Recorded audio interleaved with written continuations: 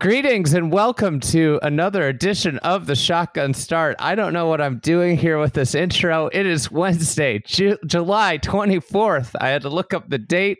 Shane, how are we doing? Well, I got a bone to pick with you, Andy Johnson. Oh, God. Right out of the gate. A little pop. Listen, there's this Apple a few years ago introduced something to our lives that I think is awful, and I'm not a big fan of it. And it's the tap back reaction to a text message. That's the thumbs up, thumbs down, haha, whatever the hell the list goes on and on. You've become a tap back only responder on text message, and it's kind of getting into my grill here. I'm not a big fan of it. I need, even if it's a haha or an LOL or something where you texted it out, but the tap back response, to me, it's a brush off, bro. It's not a brush off. Listen, I find it to be the most economical text back. I want to ban text messages. I want to get rid of text messages. I think they're damaging society. So back to only phone calling? Is that the deal? Yeah, I'd much prefer a phone call. Did you get into the audio messaging yet? Have you gotten into that world? Because my wife does it, and God, it drives me nuts when we'll just be somewhere and she starts talking into her phone. I'm not a big fan of it. Are you into that world? I mean, I've encountered it. I would say that one of the things that I'm worst at is any form of communication. Yeah. Okay. Well, outside of phone calls, the best way to get a hold of me is to pick up the phone and call. I might not pick up, but in general, I would say that I'm just a poor communicator. It's not my strong suit. It's not my bread and butter. The text messages, I mean, like, people text you about everything. It's crazy. I can't do the text message. I don't like being available all the time. But you don't do the do not disturb thing much. You should start leaning into that a little bit more. The swipe down, throw the do not disturb on. Then when somebody sends you a text, they know you're busy. I miss phone calls. I miss stuff. I don't get alerts. The level of communication you actually like. You can turn on the ringer for phone calls. My phone is always on do not disturb, but it vibrates for phone calls. You got to figure that out. I might have to, next time I'm with you, PJ, I'll have you get the phone dialed. Andy, I've been lucky enough to be a whatever you call me, a guest or whatever you want to call this on the Shotgun Start, probably 20 to 30 times. I think I listened to the first episode of this podcast however many years ago. I've never been more excited to be on this podcast, knowing that for the first time I was going to get a little PJ in my life. I love the addition of PJ on the pod. It's been great. Yeah, he's come in. He's fit in seamlessly. He's what you want. I've tried to think of the sports comp where he's come in, just slid into a mediocre team and made him slightly more mediocre. Well, you know what he is. He's golf's version of the new caddy. I know you love that a lot, where a player gets somebody new on the bag, and you know what? It's going to change their game, guys. This is going to be it. This is what's going to lead him to majors. Yeah, it's like when the Bulls sign a mid-level exception player. It's not like the Bulls. It was like last year they signed Torrey Craig, and it just I thought I was at least getting Caruso, but no, I'm getting Torrey Craig. Okay. I mean, Caruso was a yeah. Great player. That's like a fringe all-star, PJ. Let's not get ahead of ourselves. If there's anybody out there, by the way, listen to this podcast that's involved in the Chicago Bulls organization, if you can get PJ a Craig jersey, I will pay for the shipping. I'll say that right now. We get him a Torrey Craig jersey. Torrey Craig jersey. If you get that his way, I will pay for shipping. I might even pay for the jersey. Andy, how many minutes into this do we talk golf? PJ, are you a Knicks or a Nets fan? I'm a Knicks fan. Nobody's a Nets fan. That's factual. They're not real. No. You could be like Quentin Grimes a few years ago. I liked Quentin Grimes. I didn't want to trade Quentin Grimes. I'll take that. I'll accept that. That I'll take. Didn't like the Torrey Craig. Andy, before we get into the actual golf talk, I had one last conversation on communication. Who do you think is number one on minutes talked to a week on your phone? Who do you think you talk to the most on your phone? Oh, that's a good question. Probably Pete, who we work with. Yeah. Maybe Brendan.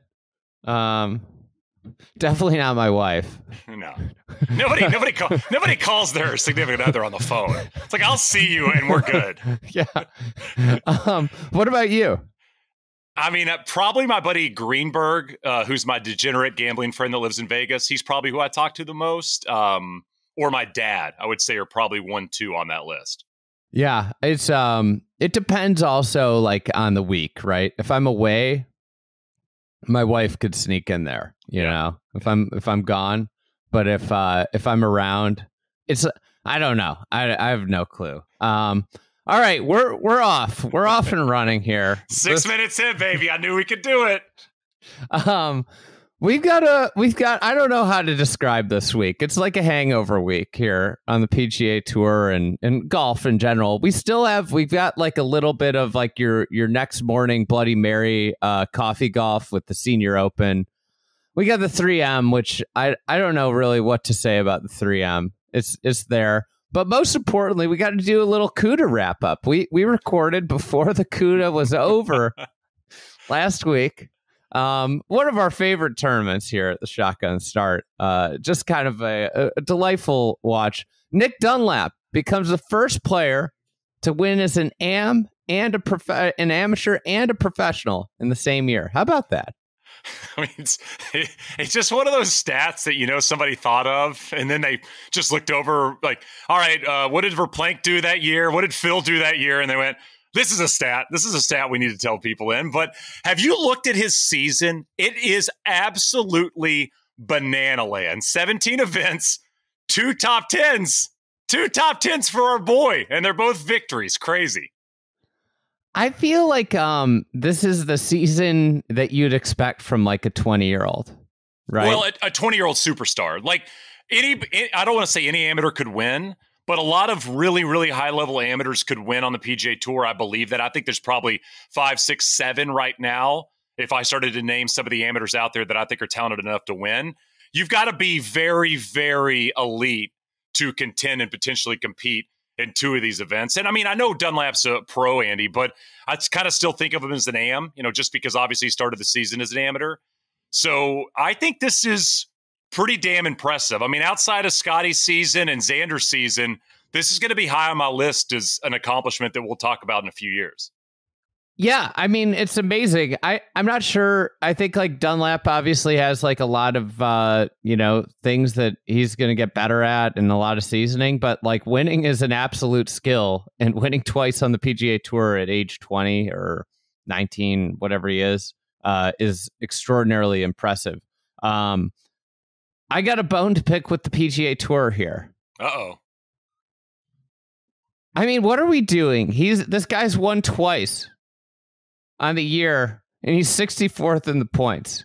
He might miss the playoffs. Wait, is that because he didn't get the points from the AM win? Is that the reason? Yeah, from the Amex, he doesn't get the points. That is ridiculous. That is absolutely ridiculous. It makes no sense.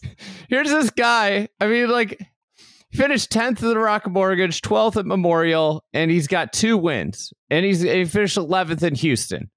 So he's had he's got, what is that, 3 top 12s plus 2 wins. And he might not make your playoffs. Like, to me, that screams there's something wrong here. Like, these guys. By the way, I just want to let you know this, diving into more PGA Tour stuff. Their website says he has 2 top 10s. And you just mentioned the T10 at the Rocket Mortgage. So that means that they don't count his win as an amateur as a top 10. Again, what are we doing? It's crazy. So anyways, I guess this ushers in where we are. Maybe the most, I think, listen, majors are great, but us as golf fans, we're locked in now. You know why? Why is that? We've started the march to the ultimate prize. This is the most exciting time in pro golf. We are marching towards the FedEx Cup playoffs. The top 70. I think, like, honestly, if I'm going to give the tour some flowers, the change to the top 70 makes all the world of difference with this playoffs. Like, there are like guys that have played like pretty good this year that might not make the playoffs. I mean, Nick Dunlap might not make the playoffs despite winning twice. I just recorded a podcast with Andrew Putnam on the Get a Grip feed. If you haven't listened to that, make sure you download it and get a listen. I love the episode we just talked about. Delightful. I mean, he's 74th on the FedEx Cup points list with 2 events to go. And we talked about approach and mentality. The weird part this year, Andy, is you get that week off break because of the Olympics. I think hockey ran into this a few years ago with the Olympics where they had to take a break in the regular season because of the Olympics as well. But you play this week and then you get a week off and then the Wyndham's the week after the Olympics. So you've kind of got 2 events to approach as your final event because you obviously know they're not coming back to back. And Andrew talked a little bit about the mentality going into these 2 tournaments, but I'm with you. I mean, I think making anything tighter and less spots available makes it more fun to watch. And what's funny about golf is we talk a lot about other sports, especially you and I love to comp other sports to golf. Golf's the only one that's going the other way in terms of the playoff numbers. Everybody else is adding more teams to playoffs. They're allowing more entryways into their final events of the year, and golf is shortening it as it needed to. And I think top 70 makes these 2 events a lot more appealing than they used to be. Yeah, I think you could even go further. You could get a little bit more razor edge just in terms of I think it seems like the tour is going to condense a little bit its membership. I think that what they have probably about 240 exempt players right now, 250 or so, 225 exempt players, some form of exemption. If you get it down to 150, could you get the playoffs to 50 players? And then, what can you do? I think one of the things is when you have less players, it opens up format options and venue options. And obviously, I think if you were going to critique the playoffs, I think one of the big critiques, especially after we watched Royal Troon, the weather conditions really challenging the best players in the world and creating this test that it was wow, you have to really hit golf shots. We're going to Memphis and Atlanta and Colorado and nothing against Colorado. It's nice that Colorado gets a golf tournament for a change. But you're going to Atlanta and Memphis as mainstays in your playoffs in August. It is pretty much the opposite form of golf than what we watched this weekend that I think had everybody falling in love with the sport. So I think when you think about the smaller fields really opens up venue optionality because it becomes a smaller and smaller footprint for the, you need it's little things like the range is going to be less chewed up. Right. But also then the more elite the field gets, I think it interests more and more golf courses. I think there is a big value of it's going to be the top 50 players or the top 70 is a huge selling point to these clubs and courses that you might want to host. This is an intimate event with the very best players in the world. Let me ask you a question about infrastructure, because we talk a lot about this. And anytime you bring up any golf tournament or playoffs, why do we go to 18? It's always, the fans are here, yada, yada, yada, right? Why are we married to the grandstands? Why are grandstands so necessary to these golf tournaments? I was a member at Phoenix Country Club before I moved to the Northeast, and we always had the Charles Schwab Cup, and you put these grandstands up around the golf course. This is obviously peak golf season in Arizona. It's November, December, January, February, right? They'd put these grandstands up. It would take months for the grass to get back to normal again. As a member, it's a bummer when obviously areas are chewed up around the golf course. Why are we married to this grandstand idea? If that's the issue, if the golf courses that we want to play don't want their courses to be shut down for 6 months post-event, could we just not have grandstands? Is that an option? I think it just limits how good the viewing experience is, right? I mean, I know that, but my point is that where the tournaments make money? Are they making money from ticket sales and people coming in and having to have 50 to 100,000 people out there every day? Or if you shrunk the amount of people available there and tried to find other avenues of income from an event, could you take that away? And then golf courses that are historic or high level or have big memberships might say yes to something when you don't have 15 plots of grass around your golf course. They're going to be dead for 2 months after they leave. Yeah, I do think smaller smaller scale. The hard part is I think that most of the on-course revenue goes to the charity. So okay. Yeah. Shane hates charity. No, don't add me to Porath. Brendan's not on this week. I'm not just taking his seat on the podcast here. I love charity. One of my favorite things. Don't come at me now. I have to ask, you're at Phoenix Country Club, did you ever sit in the bar stool that famously what's his McCarron. name? Was it McCarron? Yeah, Scott McCarron sat in as Jeff Maggart, came down the stretch in that famous Schwab Cup finale. I think it's dedicated now. I don't think you can sit in it. I think they've dedicated it. They might have made it gold or whatever they bronzed it or something like that. But I don't know if I've ever sat in it. I think that's a real special spot up there in the top bar. We're talking about how short PGA Tour careers have gotten over the years, as for the youth wave. I feel like the Champions Tour, the flame burns bright and short because McCarron was like a 3-year thing, and then he just lost it. He just lost it. Oh, Andy, I remember, because McCarron was on the Fox broadcast team before he turned 50. He was on there for a short stint, I think for maybe a year or so. And I remember we played Detroit Golf Club. The whole group of us played. I think there was like 8 of us out there, like Faxon and our producer and Joe Buck played and stuff. And I was playing with McCarron, and he was 49 at the time. And it was 6 or 7 holes in. I mean, he was absolutely sending it off the tee, hitting it like 305, 310, and everything was close, and he was putting great. And I was sitting there going, this dude's going to be a problem on the Champs Tour. But yeah, I mean, was he the best player on the Champs Tour for a couple of years, and now he's totally irrelevent? Is that fair to say? I think so. Something happened. He just he had an injury, I think. Yeah, he just stopped being able to play. Yeah, it's crazy. It's Ernie's out of the Open, the Senior Open. He's not playing.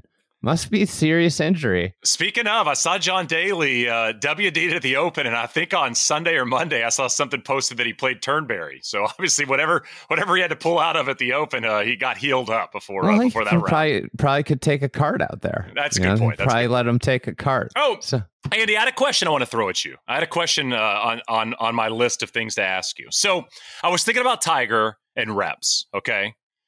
And I think you and I, people that played golf or play a lot of golf, understand that you're never going to become. I think the biggest issue right now to the Tiger's golf game is his putting. It's awful. His putting has been atrocious in these major championships. He misses every 8-footer that he used to make, and it just never keeps the round going, right? When you can't make those putts. Tiger's never going to take a golf cart in these major championships, I don't think. Do you think Tiger would potentially take a golf cart in non-major events just to get the reps? Do you think that would be an option he might lean into? I don't think so.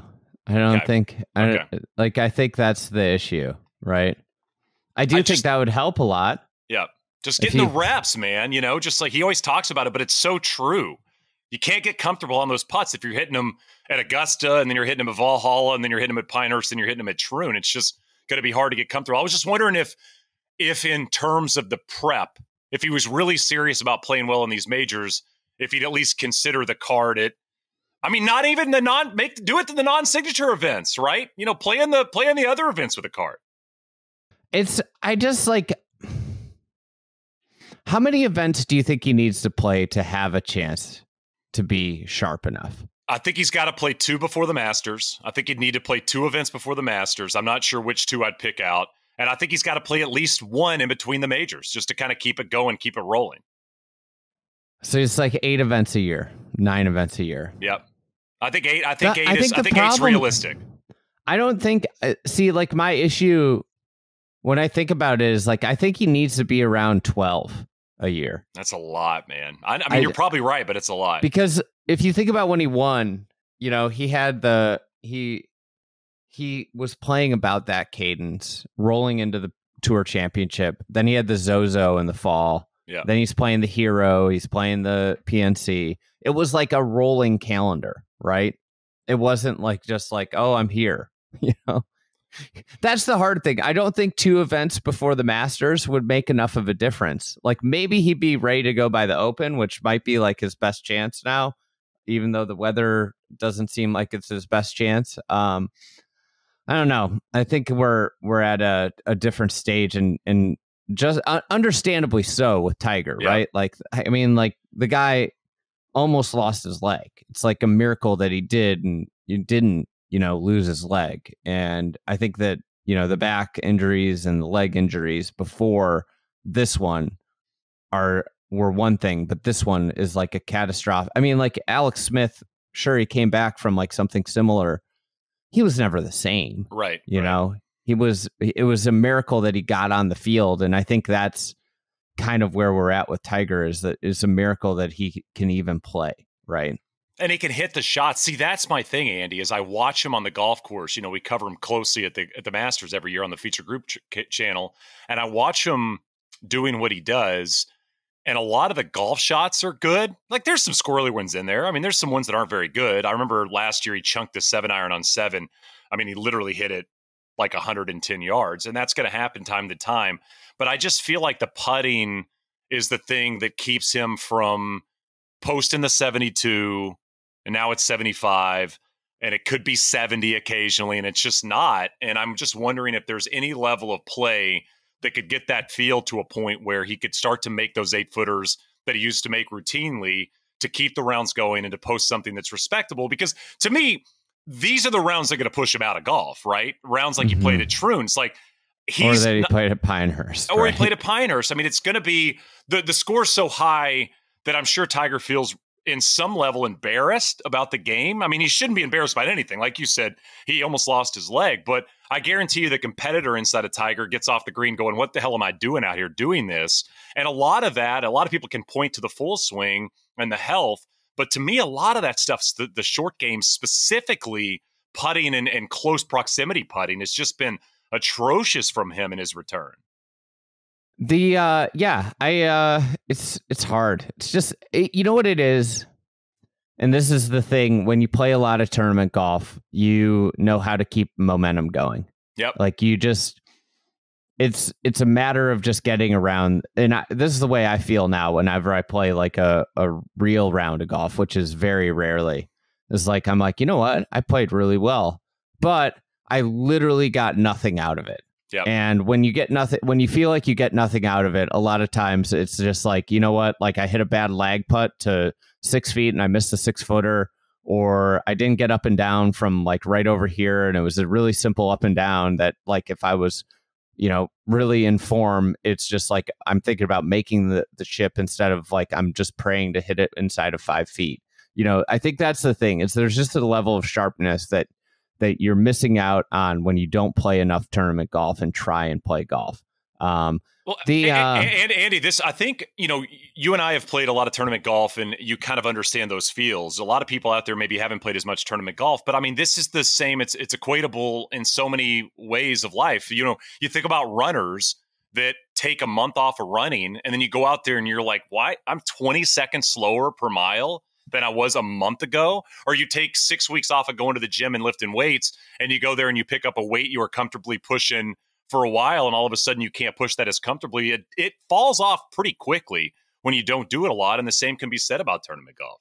Yeah. And it's like little things. It's just, you make stupid mistakes. I think that's the biggest thing. Even if you have, arguably the highest golf course IQ, in terms of like how to take down a golf course like Tiger, you're still going to make these silly mistakes because you're just not used to, your brain's not used to processing the information the way it used to be. Totally. Like that's one of the other things, is like your brain just moves a little bit faster when you're not doing it a lot. Do you have any other takeaways from the Open? No, just, I mean, the Xander thing was crazy. It's very impressive he did this. Andy, I think we've talked at length about this over time, with the move to the PGA Championship being moved to the middle of the major season. Somebody could get hot and tick off a couple of majors, and Xander did that. He's really, to me, the first player that took advantage of that part of the major season in terms of winning them.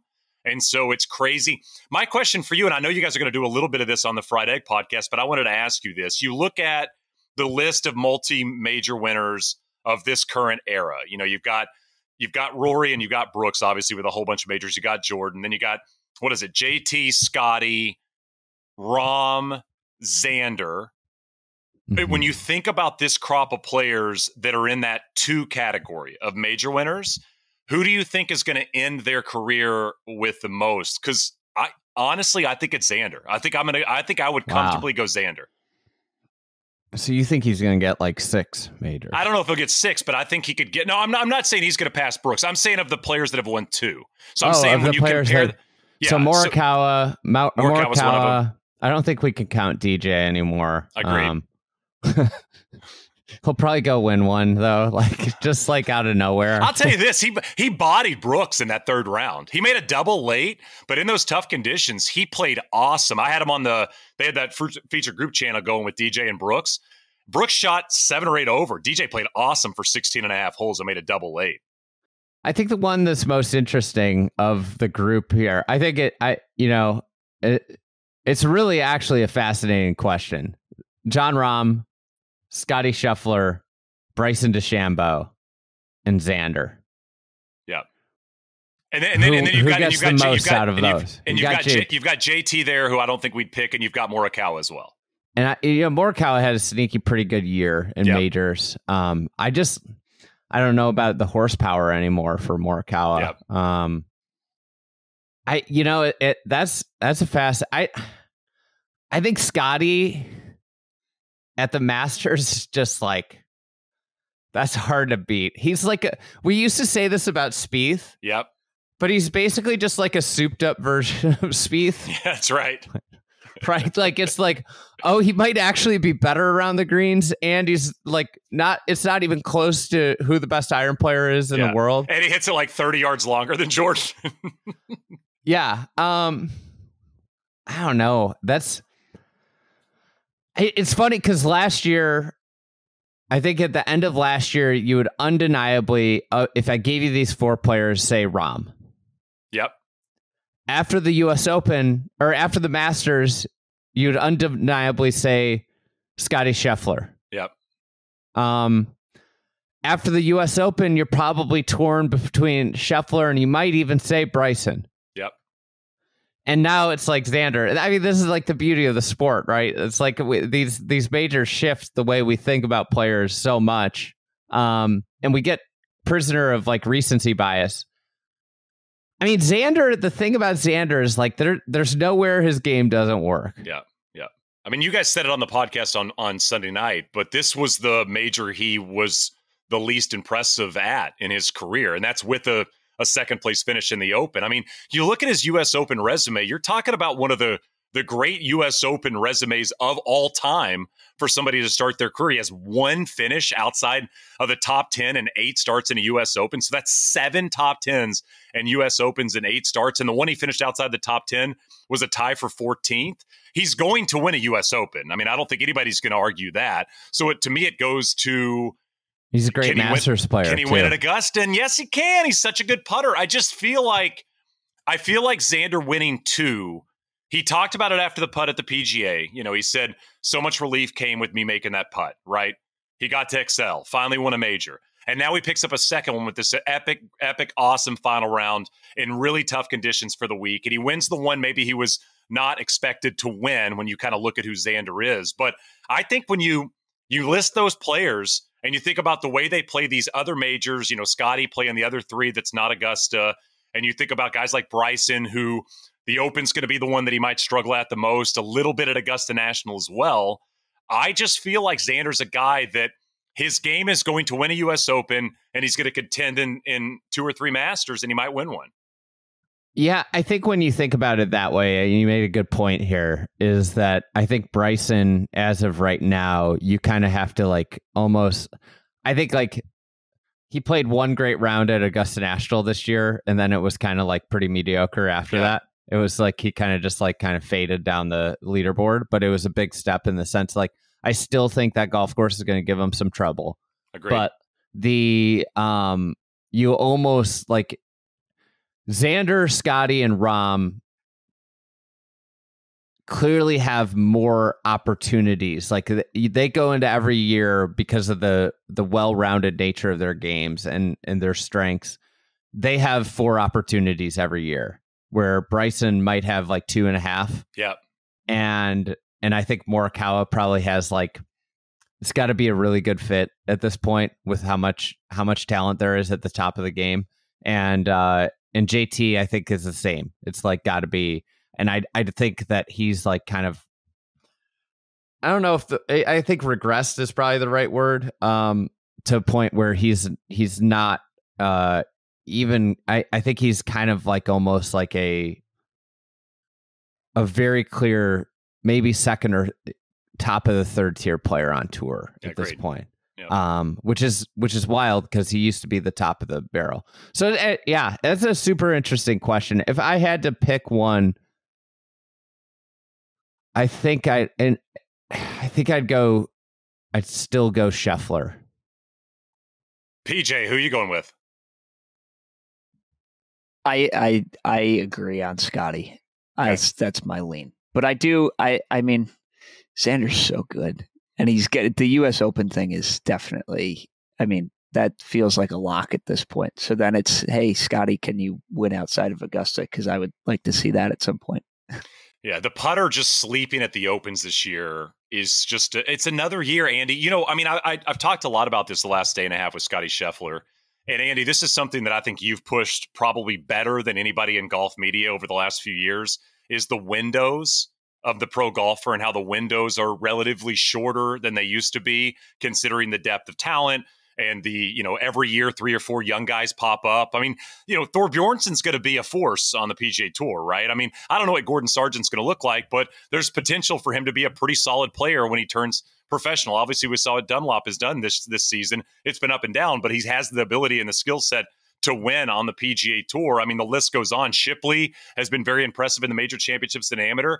I just wonder, Scottie's window, I think, has been these last 3 years in the majors. So I think you go, 21, 20, or 22, 23, 24, right? This is kind of part of that window of Scottie Scheffler. And Andy, you know that it's 5, 6, maybe 7 years, unless you're the outlier player like Rory. And the window is now in that point about half over for Scottie Scheffler, and he hadn't won a major outside of Augusta. It makes me wonder if it's going to happen, because we always expect it to happen. Like Ernie, he's going to win at the Masters, man. It's going to happen.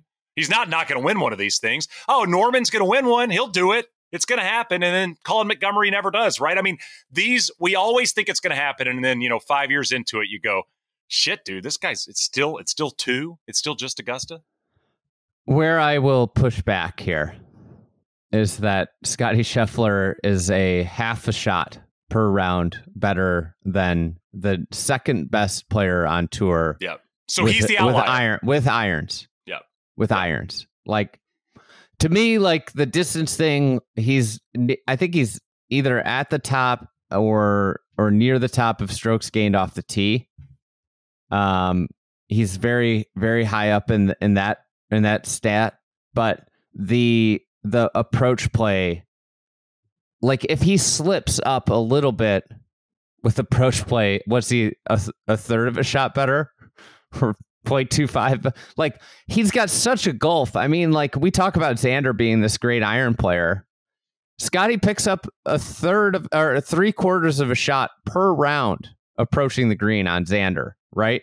Now, he might make a lot of that back on putting, right? But I just think that approach play is such a skill that is like kind of transcendent. I mean, it allows such freedom with how you play off the tee. It allows so much freedom in just the way you can approach the game, that I think that to me is like just the skill. I mean, so like he's 4th off the tee and 1st approaching the green.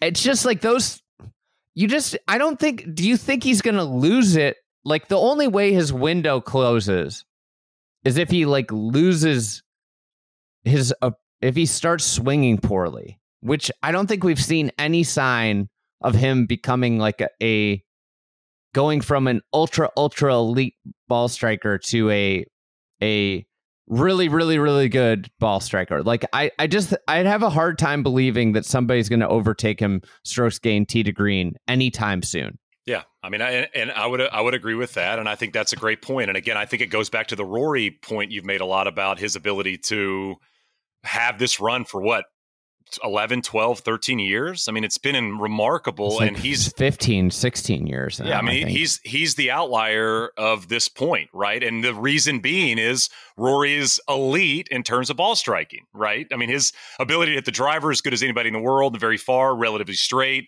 almost gets longer and straighter as the years go on. And he's also been a great iron player. It's like, that's going to carry you throughout whatever generation you're playing against. And that's the same skill set Scottie has, yet Scottie has it even better than Rory had it. So maybe the window's 10 years. My point is that we just went through 3 years where Scottie was the best player in the world, and he hasn't won a major outside of Augusta, and he's had a lot of opportunities to do so. I think the other thing is the age. Scottie's 27. Yeah. Xander's 30. That's not insignificant, right? Yep.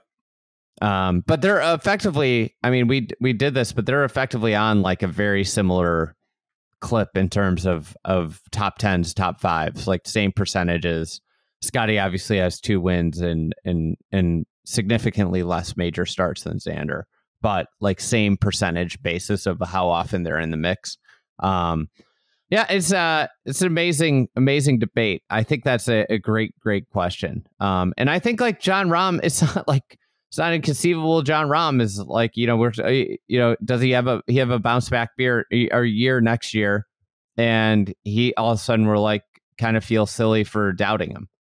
I agree with that. It's easy to sleep on him after the season he had, but I mean, Jon Rahm, when he's healthy and he's playing well, and he seems like he maybe gets a little bit more comfortable over the next 6-7 months with the life he's in now, and he gets back to major championship golf that we've seen. Andy, I got another question for you. Another question I wanted to throw your way. All right, question hour. Xander, changed coaches and picked up some speed and some distance in the offseason. What do you feel like in terms of, let's say, top 10, top 12 players in the world?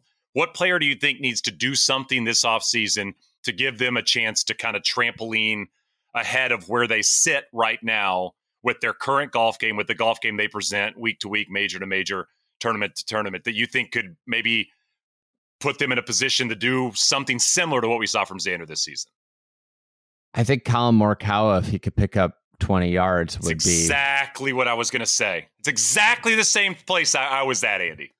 It's if he could do something in a similar fashion to Xander, where it seemingly he did not lose any type of iron play. His short game didn't like.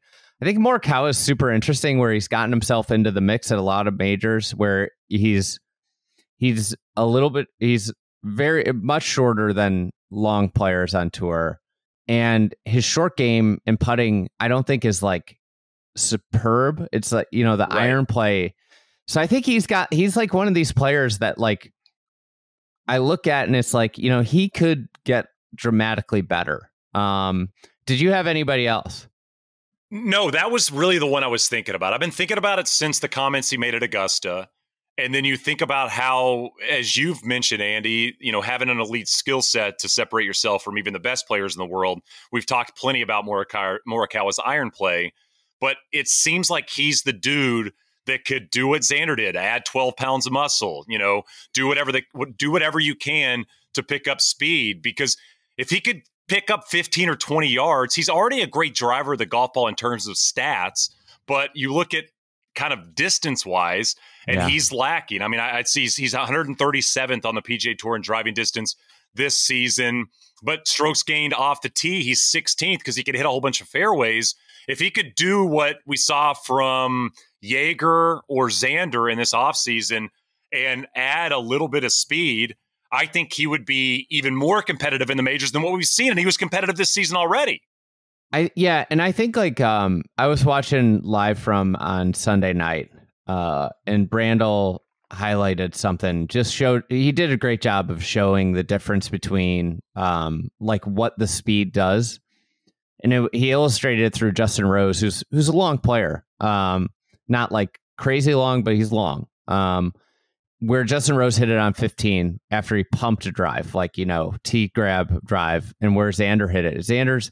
He obviously caught a slope, but he picked up this speed, and he catches the slope, and he's 40 yards past Justin Rose, and just like if you just think about that from the idea of hitting maybe a 9 iron into a green versus a 6 iron, I mean, you're just going to hit it closer a lot more often. I mean, it's not necessarily about like, I think Scottie's a great example of this. Like Scottie hits a lot of different drives. The video I think about all the time, I brought it up. It's I used to say it was a DP World Tour video. It's a tailor-made video where Scottie shows like he's got like how he tees the ball different. He has these different shots. Like he has a little squeeze cut that's his like fairway finder. And if he wants to let it go, he tees it up high and he like really sends it. Scottie, it's not necessarily about like, okay, I've got this speed and I'm going to go all out all the time. It's just about having it in the tank for certain situations. Totally. Where you can push the pedal down. And it's like, okay, I can get this out there a little bit further and I can turn a 500-yard par 4 into something that can become a scoring opportunity. And that's what I think, like, that's the value, the real value of distance, especially like we see a golf course like Troon that really restrained distance. But it did give some opportunities where you could separate yourself. And I think Brandel pointed out, Xander had more putts for birdie inside 20 feet than anybody else out there. And that's the type of stuff that distance buys you, because you just get those shorter clubs in. And it's not like, you know, I think the thing I appreciate about the way Xander and Scottie play is it's not full flaps all the time. It's not like we're just going to punch in the nuclear codes and go all out every time on the tee. It's like the way Bryson hits his driver. Yeah, it is. There's some calculated, measured. There's different driver swings. It's like different pitches. It's like a pitcher having a 4-seamer that can hit 100, but also the 2-seamer that paints the corner and has a little movement on it that it is 92. Well, you know? Andy, I think the best comp to this is somebody like Roger Federer in terms of serving, right? Roger Federer was not Andy Roddick with his serve, but Federer could hit the spots as good as Andy. I think Andy said on the podcast over Wimbledon. By the way, I love the Andy Roddick podcast. I don't know if you got into it or not, but I'm a big fan of it. But he said nobody could hit spots better in the history of tennis than Roger Federer could.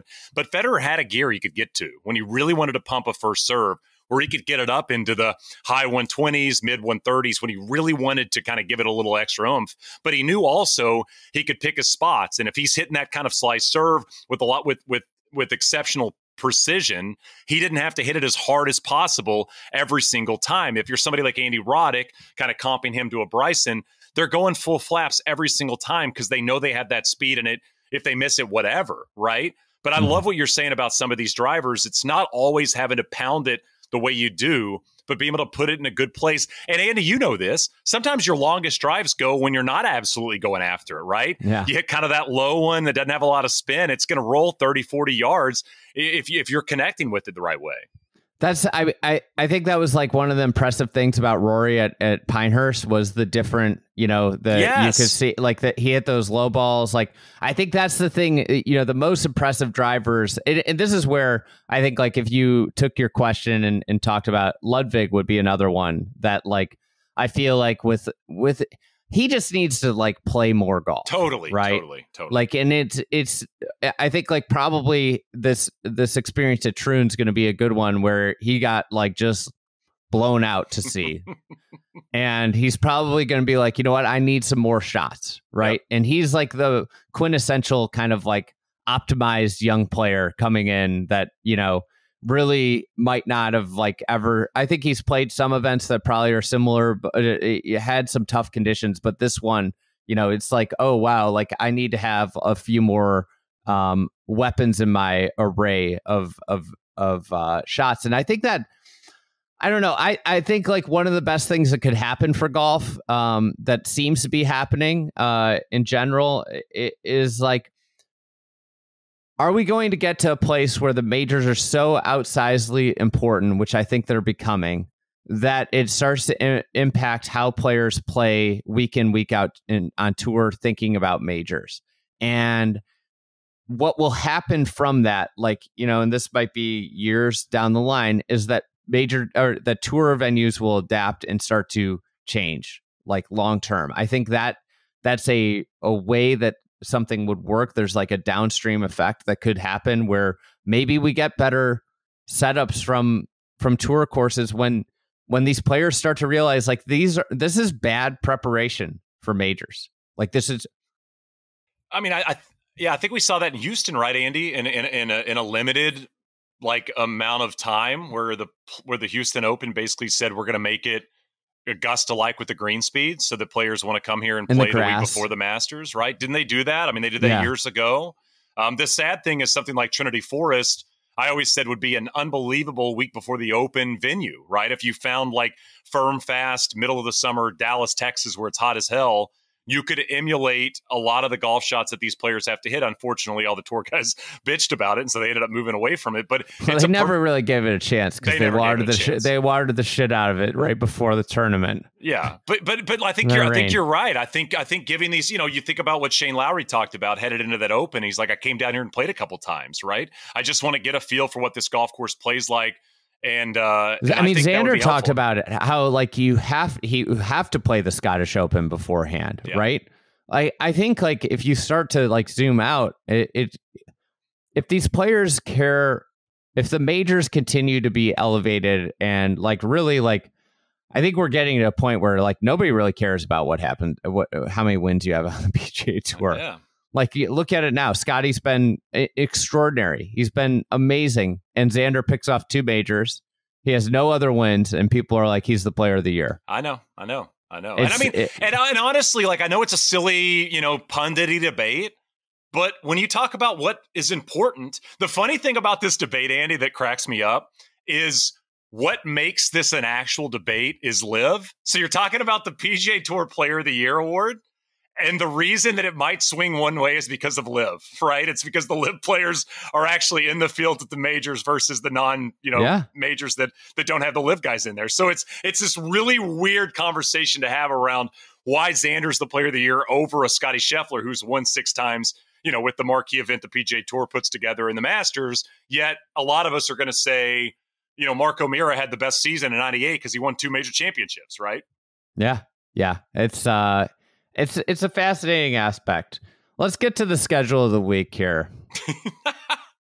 We got the 3M Open in Blaine, Minneapolis at TPC Twin Cities, or as this podcast likes to call it, TPC Sod Farm. Famously, this golf course was a sod farm before the golf course existed.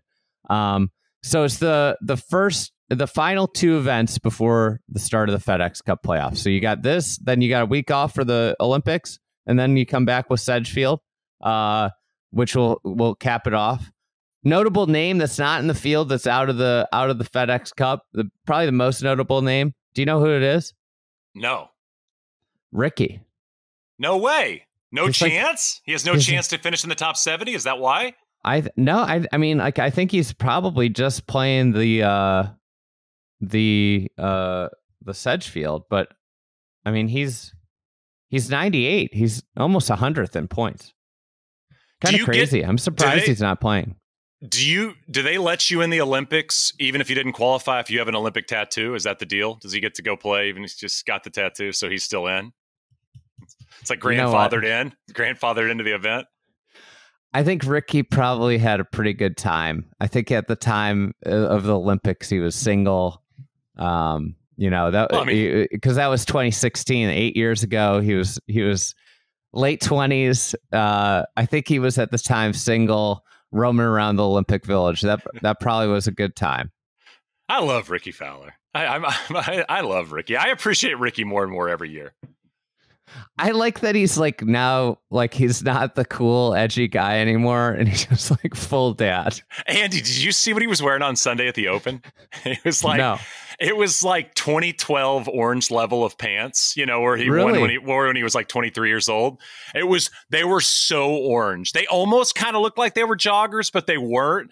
But it just cracks me up. Every time I see it, I laugh. It makes me smile. It brings me back to a simpler time in golf. I think Ricky's a relatively underappreciated golfer at this point for what he did to golf before golf was really quote unquote cool. He was cool. He was different. He was unique. Like, I know we pushed it probably a little too hard, but you know what else, I think it was a little bit. It might be an understatement. Yeah, we might have leaned on it. Like he was on PGA Tour Live every single week. But he's like a normal good dude, and that's really hard to be when you're that famous.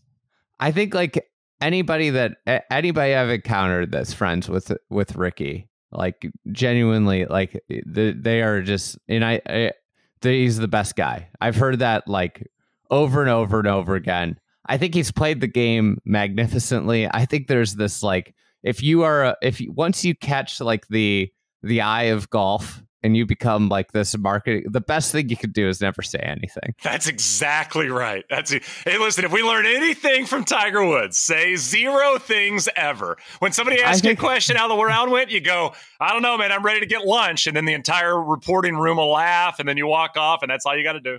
I think like Matt Kuchar was the shining example of this, where everybody's like, what a good guy. This guy is such a good guy. And then the tipping story came out and it was all over. Everybody was like, wait a minute. But Kuchar never said anything. That's right. Give it a week. This story will blow over. Nobody's going to care about it. The only people that care are the nerds like me and you, Andy. You want a little bubble talk, FedEx Cup bubble talk? Of course I do. All right.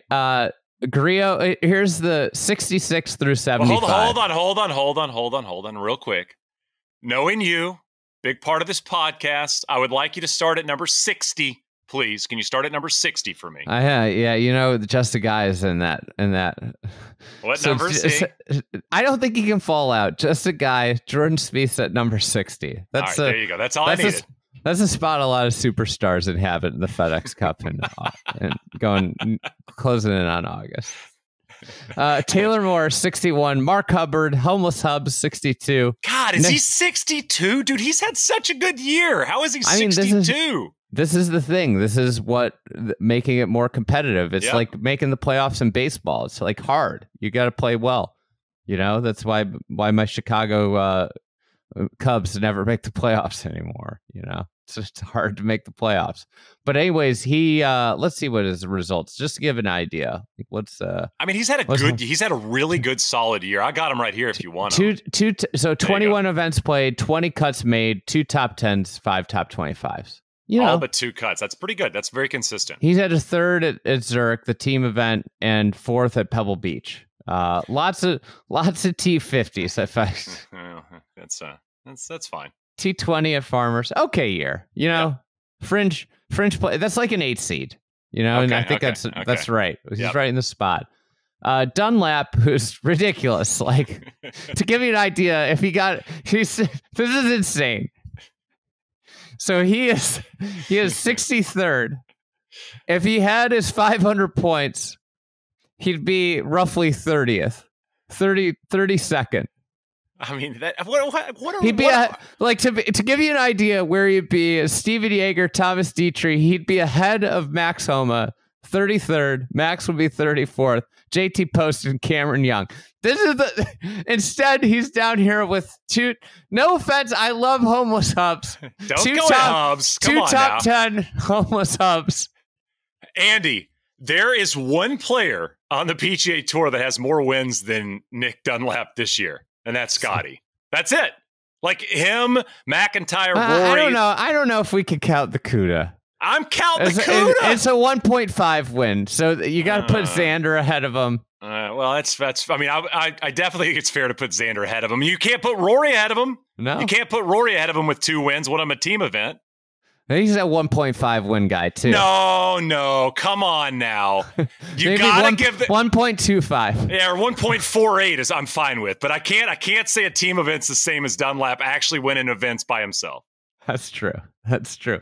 Although Lowry's comments after that event would suggest that Rory won it by himself. Well, it's fair. It's a fair point. Because then he went and won a Quail Hollow the next start, I'm telling you, I'm giving him 149, just under. That's fine. All right, so Seamus, B. Todd Watch is on Bubble Watch. That's a good one. We could have the Todd binocular logo that I think that Jason Page made. It's like one of the binoculars you put the quarters in at a sightseeing. Yeah. Todd Watch looking at a big bubble would be a good, promo. By the way, those binocular things you're talking about, like on the Empire State Building and stuff, I thought those would go away post-COVID. Nope, they still exist. They make so much money. Have you ever used it? I met someone that owns one of those businesses, and the guy was telling me how much money they make. Like there's like this fit. I mean, like think about like you install them, and then you just have a person that goes around and pulls the quarters out. Like that's your business. That's your business. Like the best. It's like the other business I really want to get into is parking garages. Yeah, well, my dad owned 2 car washes when I was in high school. That's like a the great drive business. up, man. You talk about cool stuff. I'd go like twice a week to pull money out of them, and you would just pull this stack of 1s and 5s out, and just all these quarters and all these things. I felt like I was the richest guy in the world. You know, car wash is a good business too. Yeah, anyway, yeah. It's the businesses I'm envious of are sightseeing binoculars. Andy's going to get into it. He's going to transition the what was your logo? What did you guys have the logo for the event I played in last year at Lancaster? What was that logo? It was kind of the seeing eyes like or something. Yeah, it was like the War of Roses logo. Here's a question: do you think we could do a sightseeing business where we put the binoculars over famous golf courses, and you could go up there and put quarters in? Oh, are you kidding me? Make $1 trillion. Put it at like the amusement park next to Pine Valley. Just put it up on one of the high spots there. You can just look right down into it. Splash World. Is that what it's called? Yeah, I think. Splash. What'd you end? Where'd you end? You aimed Seamus Power. We have Griot. Oh, Griot, Mav McNeely, beneficiary of some big sponsor exemptions. Yep. Vic Perez, Davis Riley, Luke List, Lucas Glover, last year's sensation, on the outside looking in right now. TGL star. That might have been a hasty invite to TGL because that might be a little like me saying Xander's going to end with the most majors like 2 days after he won his second major. Lee Hodges, your co-host, fellow podcaster, Andrew Putnam. Oh, let's go, Putnam. Played great in the Cuda. I think he's going to have a good week this week. You brought up Andy Roddick and his podcast. I ran into Andy Roddick a couple weeks ago, and I said, "Hey, fellow podcaster," and the look he gave me back was like, not good. Did he say anything? I think he just looked at me like, what a fucking idiot this guy is. Yeah. That's what you get a lot. I mean, imagine being famous. Imagine being that famous. How many dumb comments you get from people day in and day out. Well, I'm sure he's like this guy. We're fellow podcasters, you know? Yeah. He doesn't know how successful your podcast is, you know? It's I don't know. I don't think we're probably in the same class as his podcast. That's fair. That's fair. We got Putnam, Shank, your fellow podcaster, Andrew Putnam, Adam Shank, Keith Mitchell, Nikolai Hogard, the Kitty Cat, Kirk Kitayama. I think that we can cut it off there. Adam Sensen, Ben Coles, Charlie Hoffman, tough boy. I think when you get to Hoffman, I think we can stop. I think that's about the point to stop doing that. Yeah, I mean, the big name last year, obviously, we had the Justin Thomas watch. This year's probably a little less interesting. We have the Ricky watch. But you know what? You could lean into the Lucas Glover thing. I think that'll be a fun conversation starter if you were a broadcaster over the next week. I mean, you obviously could show the flashbacks to the way he played last year, non-sweaty pants edition, and then you lean into where he's at right now, and you'd be good to go. PJ, did you just take was that AG1 drink you just did right there? What are you drinking? He's drinking AG1? Coke? Is it a Coke? No, not a Coke. Just iced tea. Sorry to disappoint. Looked a little like AG1. I got to be honest with you. Anyway, go ahead. Hey, you got to pick somebody this week for Brendan. We aren't getting through the schedule. All right, hold on. This is a disaster episode. No, it'll be good. This is how it is every time we do it. Yes. I'll go Putnam. I'll take Putnam. All right, Putnam. I guess I still have Sam Burns. I got Billy Boy. I feel like distance is a big thing here. God, who am I going to go with? I'll take Taylor Pendrith. This is good podcasting. President's Cup. He's going to hit it long. Hey, Andy, the President's Cup this year, I mean, it's going to be an all-timer.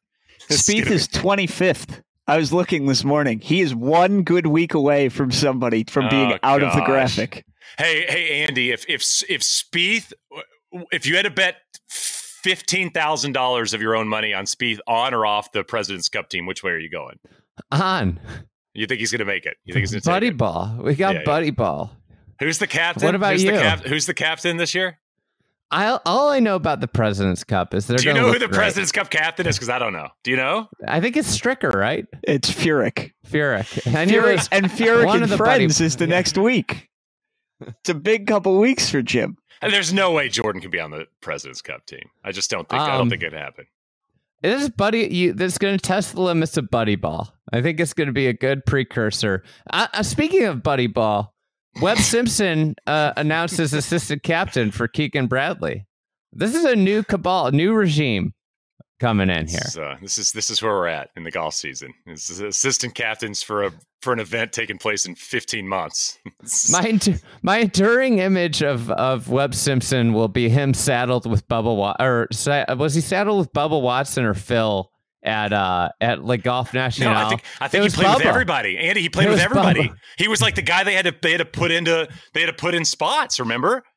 It was the guy that fit the golf course, like a guy that could like keep the ball in play, and they kept saddling him. Wasn't Bubba sick? He was sick that week. Yeah. And he was elbow bumping Bubba.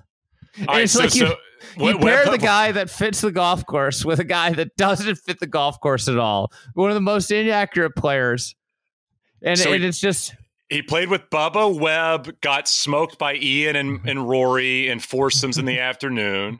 And then they rolled him back out there. Let's see here. He didn't. Oh, they rolled him out there with Bubba again. And they won. They won that next one against Sergio and Alex Noren. He carried them. He carried them. And then Bubba was sick. Webb just smoked Justin Rosen singles. That's the thing. It was the one guy that fit the golf course well on the American team. I mean, you talk about like all-time team selection blunder. Yeah. I mean, you had Phil out there who couldn't play at all. Yeah, Bryson. All-time terrible Ryder Cup team. But hey, can I ask you a question before we go? Yeah. Who do you think of the American players wins a gold medal in the Olympics? If you had to pick an American player, I think it's Morikawa. I think the golf course sets up well for Colin. I mean Scottie. Okay. Like, why would I not pick Scottie? Yeah. How did we go? How did we go an hour on the Wednesday after the Open TPC Sod Farm podcast? How do we go an hour? I think it was because I kept asking PJ questions. I think it's the main reason. All right, other events. U.S. Junior this week. I'll give that the event of the week at Oakland Hills. So excited to see the Gil Hansen restoration in Oakland Hills a few years ago during COVID. Outstanding golf course. I can't wait for the U.S. Open there in whatever. I think it's 2031.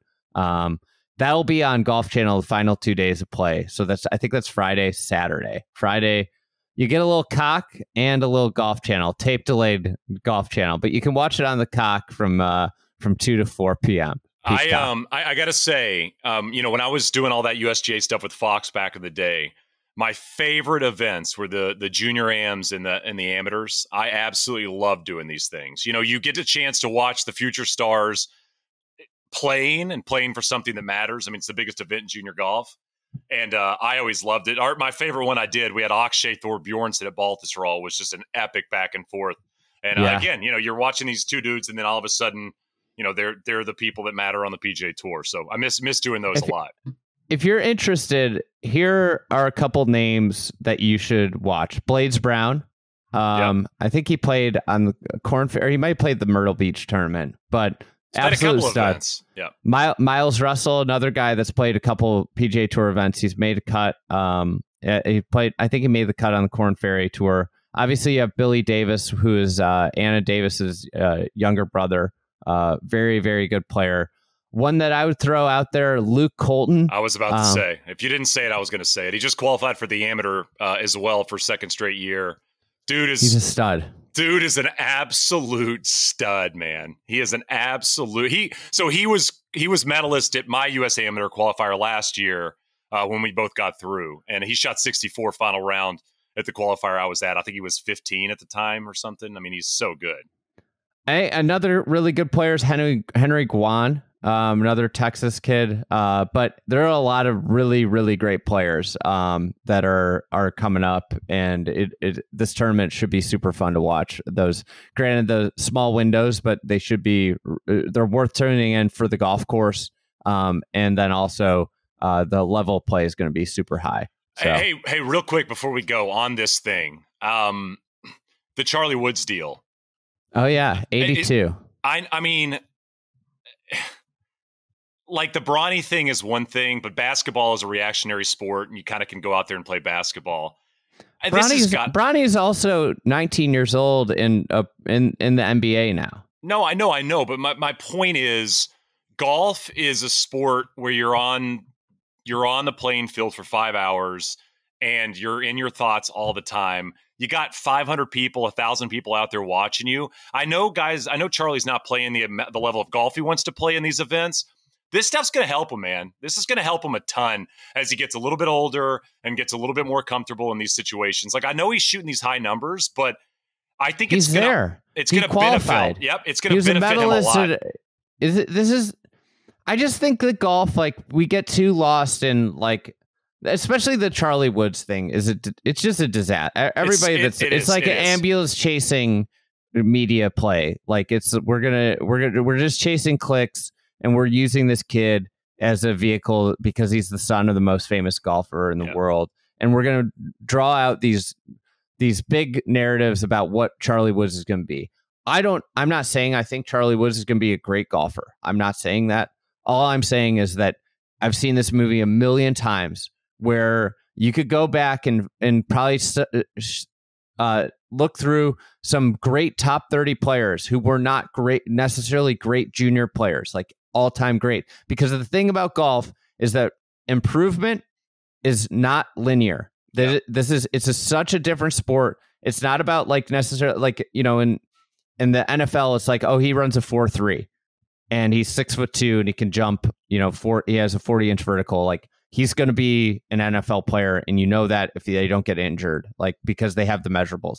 Golf is so much about just figuring out how to play the game, progressing, and you improve at different stages of your life. You grow at different times of your life. It changes the way you play golf. Like, and I think for Charlie Woods, for every golfer and every single one, we just listed off 5 kids that are like phenoms, that are great young players. They might not be the best players at age 22. Yep. And Totally. I think, like, that's the thing that everybody has to keep. I'm like pretty frustrated in general with the Charlie Woods discourse. I agree with you. I think it's such bullshit.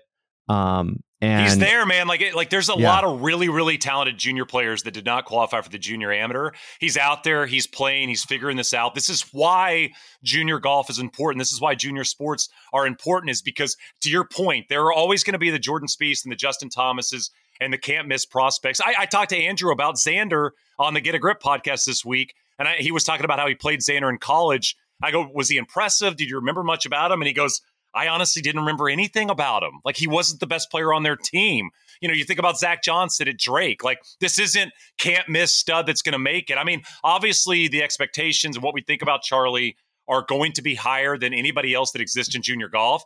But I am extremely impressed that he's there, and making these championships and qualifying for these big events is the first step to success. And I think people dragging anybody that's a kid for a high score they shoot, A, is a shithead, and B, needs to look insular versus looking at somebody like this and going, 82? The golf course is hard, man. It's a USGA championship. And it's just a different experience. It's a completely different feel. I remember, I mean, like, I spent, like, basically, like, my whole life wanting to qualify for a USGA event, and I didn't accomplish it until I was like 31 or 32. I cried after I got in when I talked to my dad, because it was like this thing that we had done for, you know, that I'd been trying, and I'd had some near misses, and, like, you think about all the times that you didn't do it and you finally do it. And then I remember I went to the event. I was so nervous in the practice round. I was nervous in the practice round. Same. I played the amateur. I was 39 when I qualified for my first USGA championship, and I'm playing a practice round with Stu Hagestad. I remember on the first tee at Colorado Golf, same thing. I was more nervous than I'd been in tournaments in my life. Like, that was more nervous hitting the tee shot. They announce you in the practice rounds. Like, it's crazy. But anyway, if you're, I'm buying Charlie Wood stock. And again, all this stuff, it's going to make it easier on him as he gets older. I know it's kind of hard now. It's almost like the really intelligent kid that is struggling through junior high. And you want to go up to those kids and go, hey, man, like, I know life, you might be getting bullied and picked on and things like that. Life's going to get better for you as you get older because you're smart and you're going to be successful. And all of a sudden, you're going to be the person that matters when you get a little bit older. And so just get through this shitty time and you'll be fine. And for Charlie, next year, if he qualifies for the junior amateur, I bet he goes out there and plays solid. I bet he goes out there and puts together a good number. And if he doesn't, it's another building block. So I'm rooting for the guy. I like Charlie Woods a lot. Yeah. Yeah. So I think, I don't know. I think I get why people create content around it because it drives engagement, but I also think it's pretty shitty. Yeah. So, anyways, that's our Charlie Woods minute. You got anything else? No, I think you got to go. You got a tea time. Golf. I got to go play, my second casual round of golf this summer. So I'm going to go do that. All right, Shane, thanks for coming on, and we'll talk to you soon. We didn't do any ad reads, so PJ, we're going to stay on and do our ad reads and plug them in here. Forgot to even look that up. This is where Brendan comes in handy. It'll be good. PJ, great chatting with you in human form. Andy, thanks as always for having me on the pod. And check out the Get a Grip episode this week. I think you guys will like it.